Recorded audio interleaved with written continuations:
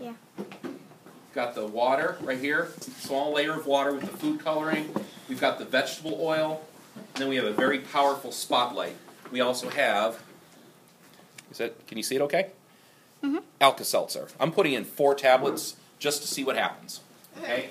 So, I'm going to unscrew. Oh! Yeah. Oh, wow. It's all right. It sounds like it's got soda. a valve on it. That's why I duct taped it. So, what I'm going to do is put them all at once. This will be interesting. I've never done this before. Never done 4. Done 2 before. I've never done 4. Okay, can you get a little closer? Are you ready? 1, 2, 3. Here we go. Did you see that light flash? Okay. Oh my Let's get a little closer. It's chunking. It's chunking. I can't see. Okay, everybody else needs to back away. Back away. Perfect. Yeah. That's cool. So that is your homemade lava lamp demonstrating density. I got the green.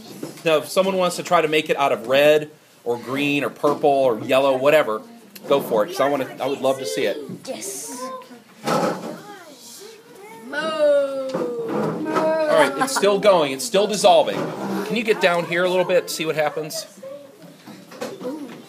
It's kind of hard to see. Like little jellyfish. This looks a little darker than right there. Yeah. I know. It's awesome. Ooh, I see little specks. Yeah. Okay, I'm going to lift it up. Let's see if we can see. Whoa. Awesome. Yeah, it looks like it's starting to run its course. Okay, so I experimented. 4 Alka-Seltzer tablets. What happened? Well, 4 times the amount of dissolving and bubbling, but nothing that dramatic.